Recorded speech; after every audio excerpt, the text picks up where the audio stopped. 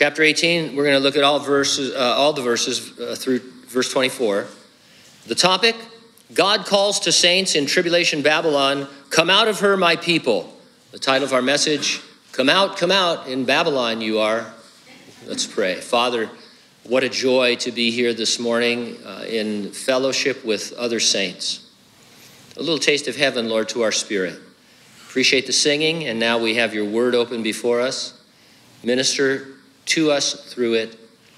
In Jesus' name we pray, and those who agreed said, amen. Disaster movies always feature a chaotic evacuation sequence, whether it's a sudden zombie apocalypse or an impending asteroid strike, the roads gridlock leading to fistfights and shootings. It only takes 30, 40 seconds for human beings to revert to animalistic behavior. God will call for an evacuation of the great tribulation city of Babylon. Look down at verse 4. Come out of her, my people, lest you share in her sins and lest you receive of her plagues. Believers living in that wicked city will be forewarned of the pouring out of the wrath of God against it, and they will flee. We are living in the church age that precedes the Great Tribulation. Jesus has firmly promised us that he will keep us out of the entirety of the Great Tribulation. He will accomplish it by coming in the clouds, resurrecting the dead in Christ, and instantaneously transforming living believers. We call this entire sequence the rapture of the church. It is an evacuation that will cause a global chaos for non-believers left behind. We patiently wait for the coming of the Lord to take us to the place he has been preparing for us. While waiting, we are under a kind of spiritual general evacuation order. The Apostle Paul wrote to the church in Corinth, this is 2 Corinthians chapter 6, do not be unequally yoked together with unbelievers. For what fellowship has righteousness with lawlessness? And what communion has light with darkness? What part has a believer with an unbeliever? Therefore, come out from among them and be separate, says the Lord.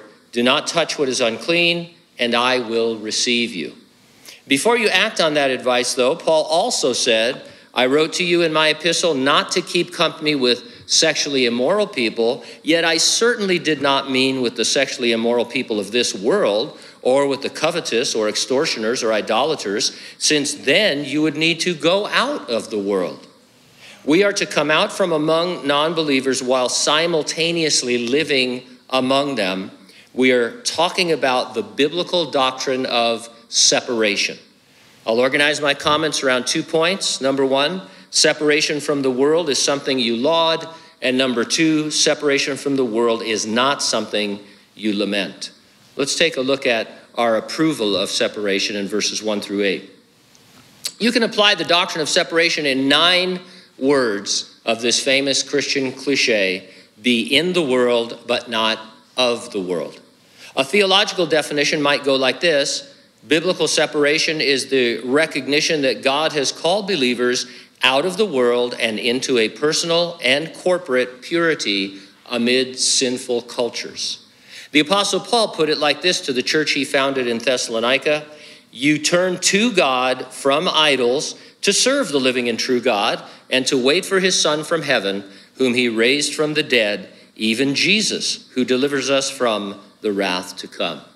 3 things ought to immediately amaze us. First, you are saved and set apart to serve God.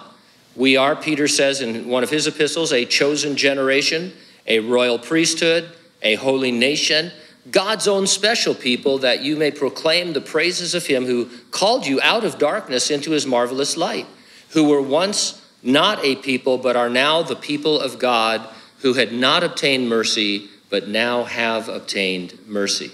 Second, you are on the path of purity, enabled to resist sin and Satan. You can be holy as God is holy. And third, you have the assurance that we are safe from the coming wrath of God, that is the Great Tribulation. My response in Greek would be, wowza. I mean, that's exciting. I mean, think about what it means to be a Christian. Set apart to find purpose and have joy in your life and kept from this hour that is coming upon the world. The separated life is not a burden. It's a blessing. It is liberating. We always think of separation, or no, I shouldn't say always, but a lot of people think of separation as a list of mostly don'ts. I can't do a bunch of things now because I'm a Christian. And it brings kind of a sour attitude, but there's nothing more liberating than being a Christian. The Apostle Peter went on to point out, "Beloved, I beg you, as sojourners and pilgrims, abstain from fleshly lusts which war against the soul." The truth is, the Christian life is a life that is intended to be a life of victory over things that are really no good for you. The simplest way I can put it is that if you're a father, well, of course, if you're a parent, but, do you want what's best for your children? Or in terms of the way that you restrict them or look at them and decide what they're capable of? Take media, for example. I mean, your 10-year-old, are you restricting them from watching mature television because you want to have them be in a bad mood all the time? Are they kicking the dirt, or do you know that it's just no good for them? And so whatever God seems to restrict, or whatever he puts down for your life, it's that of a good father who knows how to give the best gifts. It's good for you. And so this idea that being a Christian is some kind of a burden is just not true. In the short time we have on earth, we can overcome things that would otherwise enslave us and instead live a spirit-led life of purpose, discovering the good works God has before prepared for us. Ours is not a purpose-driven life. It is rather a spirit-led life that ends up having purpose. In verse 1, "After these things I saw another angel come down from heaven, having great authority, and the earth was illuminated with his glory." Thus far in the Revelation, Jesus took a scroll from his Father and opened its 7 seals.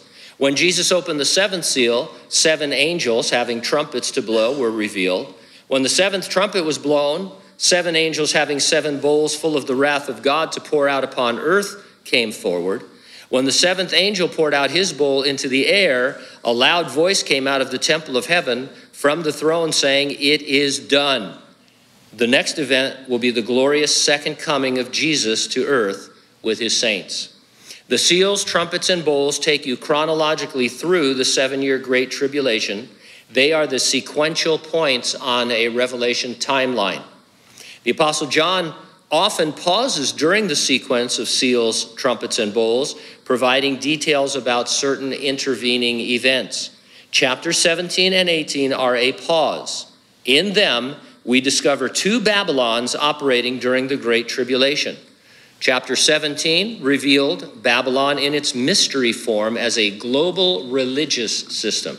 Chapter 18 describes Babylon in its municipal form as a global political and commercial system embodied in a city, the literal city of Babylon on the river Euphrates.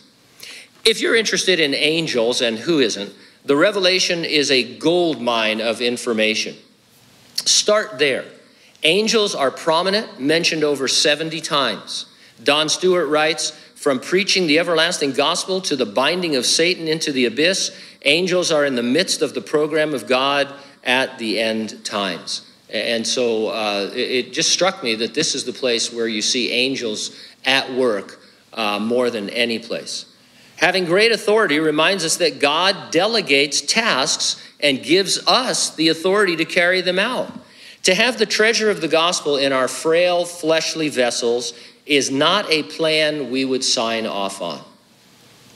We're just not great at it. We are when we allow the Holy Spirit to lead and when we yield to him. But, this is, to us it would seem dangerous, to entrust such a message with such import to folks like us. But the Lord does that. And we have authority. It should humble us. Think of it. You can confidently tell a person that believing in Jesus is salvation and that they will have the forgiveness of their sins and eternal life. Wow. That's pretty amazing. You understand? You're not saying, hey, if you come to this church, we can all work together and hopefully we can get saved one day. I mean, you're declaring as a child of God that what happened to you can happen to them and that your sins can be forgiven as far from the east as from the west and that you can know you have salvation right now. That's the kind of authority the Lord delegates. This angel illuminates earth with his glory. Much is veiled to our perception. We walk by faith and not by sight. In the future, we will behold things as they are with unveiled senses. Verse 2, and he cried mightily with a loud voice, saying, Babylon the Great is fallen, and has become a dwelling place of demons, a prison for every foul spirit, and a cage for every unclean and hated bird. Yes, this is future Babylon in Iraq, thriving as a world capital city. It isn't a code name for Rome or New York or Dubai or Riverdale. It's none of those places. Author Joel Rosenberg recently wrote, ancient biblical prophecies in both the Old and the New Testaments indicate Iraq will become the wealthiest and most powerful country in the world in the end of days, and the most evil. The Old Testament prophet Isaiah said that in the day of the Lord, the city of Babylon would be destroyed to never again be inhabited. Jeremiah expressed the same scenario for Tribulation Babylon. Here's the opinion of a scholar who takes the allegorical approach to the Revelation. I do not believe that the city of Babylon in the book of the Revelation should be seen as representing some single city or nation, but rather for New Testament people, it symbolizes the hideous wickedness seen everywhere in the world. Preterists are those who teach that the Revelation was mostly fulfilled in the events of the first century with the fall of Jerusalem. They say, and I quote, Babylon represents first century Jerusalem. It's not a symbol for Rome, New York City, or any city anywhere. Amillennialists believe that Jesus is currently sitting on the throne of David and that the present church age is the kingdom over which Christ reigns. Donald Guthrie suggests that, and I quote, the symbol of Babylon stood for the oppressors of God's people. If you abandon the literal futurist interpretation, Babylon can mean anything that you propose. If it can mean anything, then it means nothing. Seriously, you could hear a dozen or 200 studies on Babylon from those who are in an allegorical or preterist or some other amillennialist camp and hear 200 different impressions of what Babylon really is. And you know what? That can't be true. That a Christian would be the first one to say, you can't just make the Bible mean whatever you want it to mean, right? Don't you tell people? People say stuff to you and they say, oh no, that's out of context. You're making the Bible mean what it doesn't mean. But then these guys turn around and say, well, Babylon, it can't be the literal city because none of these prophecies are literal. And so it's just evil in general, or it's this thing or that thing. If it can mean anything, it means nothing. The so-called golden rule of biblical interpretation is, if the plain sense of Scripture makes common sense, seek no other sense. Nothing is more clear than that Babylon is a real city. Isaiah thought it would be, Jeremiah thought it would be, and John is writing about Babylon on the river Euphrates. The futurist position we hold is the only one that obeys the golden rule, the only one that considers Babylon throughout biblical history. The Tower of Babel was mankind's first attempt to build in defiance of God. Tribulation Babylon, in that same site, will be mankind's final attempt to build in defiance of God. The angel announces what the rest of the chapter describes, the burning of Tribulation Babylon by God just before Jesus Christ returns to earth. The repetition of is fallen may reflect that religious Babylon falls first, mid-trib, and then the city falls as the tribulation nears its end. Afterward, Babylon is a prison to incarcerate demons during the 1,000-year reign of the Lord. God has an extensive prison system for evil supernatural creatures. Earlier in the Revelation, we read about a place called the Abyss. God also incarcerates wicked supernaturals near the Euphrates River. We saw that in chapter 9. And in the New Testament, both Peter and Jude say that a place called Tartarus is a supernatural prison. After its destruction, Babylon will become a prison and it will be overrun by scavenger birds. There's something disturbing about vultures picking away at human carcasses. It just, ew. And they're big. Vultures are big, scary. They're bigger than, anything bigger than a blue jay is too big for me. Pigeons, crows, but you get into some of these vultures, they'll put your eye out. Verse 3, for all the nations have drunk of the wine of the wrath of her fornication. The kings of the earth have committed fornication with her, and the merchants of the earth have become rich through the abundance of her luxury. Think Pleasure Island in Pinocchio. The boys can drink and cuss and smoke and fight and vandalize all they want. Afterwards, they are enslaved as beasts of burden. Verse 4, and I heard another voice from heaven saying, come out of her, my people, lest you share in her sins, and lest you receive of her plagues, for her sins have reached to heaven, and God has remembered her iniquities. Believers will live and work in Babylon. Undoubtedly, some will be like Daniel, and others will be like Lot was in Sodom. Share her sins doesn't mean they participate in sins. God calls them out so they won't share in his punishment for Babylon's sins. Verse 6, render to her just as she rendered to you, and repay her double according to her works. In the cup which she has mixed, mix double for her. In the measure that she glorified herself and lived luxuriously, in the same measure give her torment and sorrow. For she says in her heart, I sit as a queen and am no widow, and will not see sorrow. Therefore her plagues will come on her in one day, death and mourning and famine, and she will be utterly burned with fire, for strong is the Lord God who judges her. And we can get so discouraged in the world that non-believers always seem to prosper and we don't. Of course, it's not true. Non-believers have their share of trouble. But in this life, especially in the next, sin pays its awful wages, death and eternal conscious torment. The wicked have temporary, I guess if the wicked can drive Ferraris, drive a Ferrari, go to heaven, because you're going to end up in hell. So let them have it. Let them have their joys now, their fleshly joys, I guess, and share the gospel with them. Don't be upset that non-believers seem to have more than you, because you're rich in heaven beyond measure. And we need to be reminded of that. Non-believers in every dispensation scoff at the prediction of God's judgment. They misunderstand that his long-suffering waits for them to repent. In the end, non-believers will get what they deserve by having rejected belief in Jesus Christ. Jesus prayed for us, saying to God the Father, I do not pray that you should take them out of the world, but that you should keep them from the evil one. We are in the world on assignment from God. Hanford is my posting as a pastor. I'm here unless I receive orders somewhere else. And so are you. You want to get out of Hanford? You want to get out of California? God needs to fill in the blank. You need to be able to say, Jesus is calling me out of here to fill in the blank. He sends you. You don't just bring him along with you.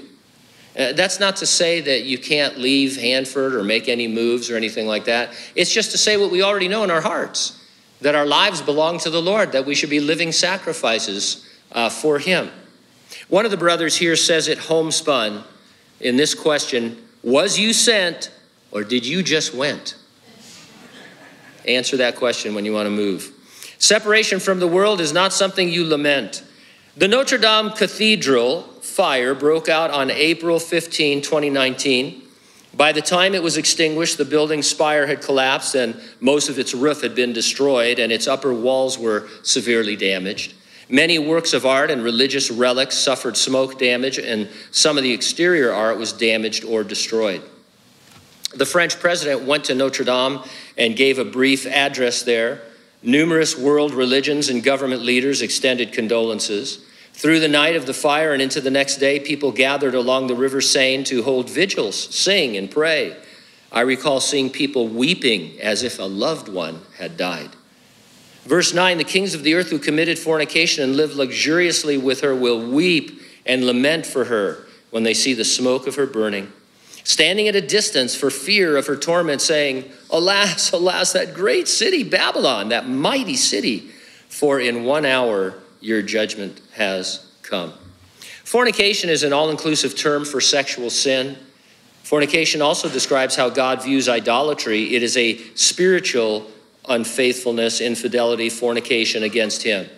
Verse 11, and the merchants of the earth will weep and mourn over her, for no one buys their merchandise anymore. merchandise of gold and silver, precious stones and pearls, fine linen and purple and silk and scarlet, every kind of citron wood, every kind of object of ivory, every kind of object of most precious wood, bronze, iron, and marble, cinnamon and incense, fragrant oil and frankincense, wine and oil, fine flour and wheat and cattle and sheep, horses and chariots, Pastor Gene's beans, and the bodies and the souls of men. I just wanted to see if you were following along. I am surprised coffee isn't mentioned there, but anyway.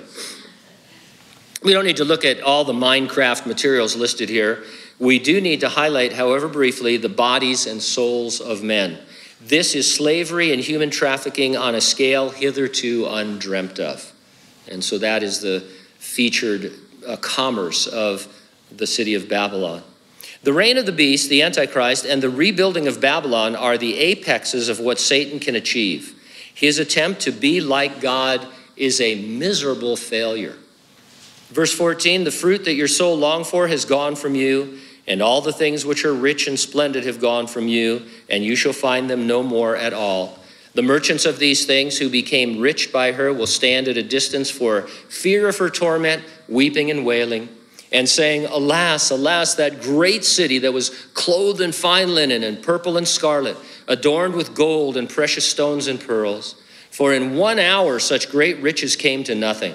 Every shipmaster, all who travel by ship, sailors, and as many as trade on the sea, stood at a distance and cried out when they saw the smoke of her burning, saying, what is like this great city?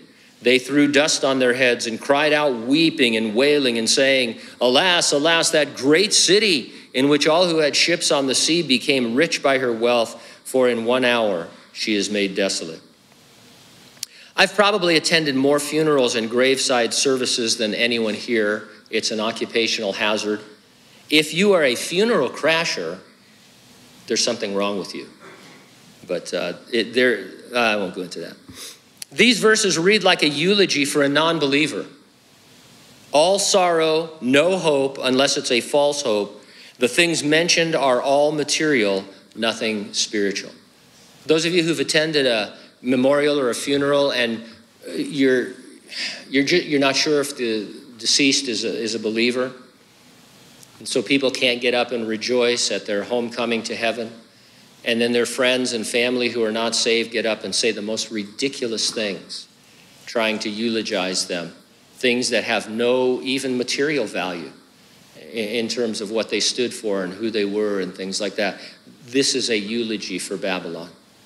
They keep calling it a great city, when from God's perspective, it's the most wicked city that ever existed. And so that's the deal. Skip verse 20 for a moment. Verse 21, then a mighty angel took up a stone like a great millstone and threw it in the sea. The only thing I missed from Late Night with David Letterman is the segment, Will It Float? Do you remember that? I always got them wrong. I found out yesterday that slices of watermelon will float. Did you know that? You probably knew that because you're smart. Why would I be floating watermelon? Koi like watermelon. Then they go crazy for it. All right, that's what I did yesterday. Just trying to be transparent. This is my koi shirt, by the way. Anyway, great millstones don't float. The angel will throw one into the sea and it will disappear to visually dramatize the total and complete final disappearance of Babylon. Verse 21, then a mighty angel took up a stone like a great millstone and threw it into the sea, saying, thus with violence the great city Babylon shall be thrown down and shall not be found anymore.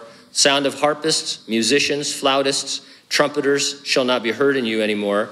No craftsman of any craft shall be found in you anymore, and the sound of a millstone shall not be heard in you anymore. The light of a lamp shall not shine in you anymore. The voice of the bridegroom and bride shall not be heard in you anymore. For your merchants were the great men of the earth, for by your sorcery all the nations were deceived. And in her was found the blood of prophets and saints, and of all who were slain on the earth. A person's reaction to something says a lot about them. Lamenting Babylon's destruction says that the world's final rulers will be wicked, immoral, malevolent men. Do you have reactions to things going on in the world that are not quite Christ-like? Probably do. Think about it. Talk to the Lord about it. Tribulation saints in Babylon will flee, but some assigned to Babylon will already have been martyred. Your assignment on earth may not be without danger or hardship. And so the idea that, this is the place for me, but it's uncomfortable, or I don't like it, or it might even be slightly dangerous, really have to take that up with the Lord, because some of the postings that we see in the Bible, they were kind of dangerous. Daniel in Babylon, in Nebuchadnezzar's Babylon, had some problems along the way. Lion's den among them, thrown in with the lions because he prayed. And so, the Lord brought him through it. But you can't base your decisions on comfort and ease. If you do that, you're going to just be useless serving the Lord. Back to verse 20. Rejoice over her, O heaven, and you holy apostles and prophets, for God has avenged you on her. I found it difficult to cry when Notre Dame was burning. When things like that happen, I tend to remember the words of the Apostle Peter from 2 Peter 3. The day of the Lord will come as a thief in the night, in which the heavens will pass away with a great noise, and the elements will melt with fervent heat, and both earth and the works that are in it will be burned up. Therefore, since all these things will be dissolved, what manner of persons ought you to be in holy conduct and godliness, looking for and hastening the coming of the day of God, because of which the heavens will be dissolved, being on fire, and the elements will melt with fervent heat. Nevertheless, we, according to his promise, look for new heavens and a new earth in which righteousness dwells. Peter essentially gives us a burn notice. Not just Notre Dame, it's all going to burn. Now, we shouldn't be gleeful about it. We shouldn't just go around saying, it's all going to burn. But we do need to get that truth across, that there is something greater than this life and this world, and it's the life in the world to come. And it's a relationship with Jesus Christ. Back in the 6th century BC, when Babylon was big, Daniel and his 3 friends, teenagers, were assigned there by God. They didn't just survive, they thrived spiritually. In between the Babylons of Daniel and the Great Tribulation, we can survive and thrive in the world. We do it by maintaining a healthy spiritual separation, by being in the world but not of it, by turning to God from idols. An easy example that Paul the Apostle uses, don't marry a non-believer. Your marriage might have enough trouble already without you having unequally yoked with a non-believer. Another easy example is not to partner in business with non-believers. These are things Paul says directly. Don't be unequally yoked with non-believers. Beyond those, you're going to have to talk to the Lord, because there's no real cookie-cutter method of going through this. Whatever list I would give you, that's my list. Those are the things the Lord and I have worked out over the years. And yeah, there's things I don't do because the Lord knows they're not good for me. And there's things I feel like I have the freedom to do because they don't stumble me. And so that's up to you and the Lord. It's a cop-out to think, beyond what is, stated in Scripture, that Christians do this or they don't do that. Figure it out. Just know that you're always in a fight with the flesh, and your flesh can disguise itself in a way that makes you do things that maybe you should, maybe you shouldn't. Okay, so be careful. With Jesus leading, you're going to have to discover along life's journey things that are your do's and don'ts. And again, Jesus isn't trying to burden you or keep you from enjoying life. Quite the contrary. Instead of being unequally yoked with non-believers, his yoke is what? Easy, he says. My yoke is easy and my burden is light.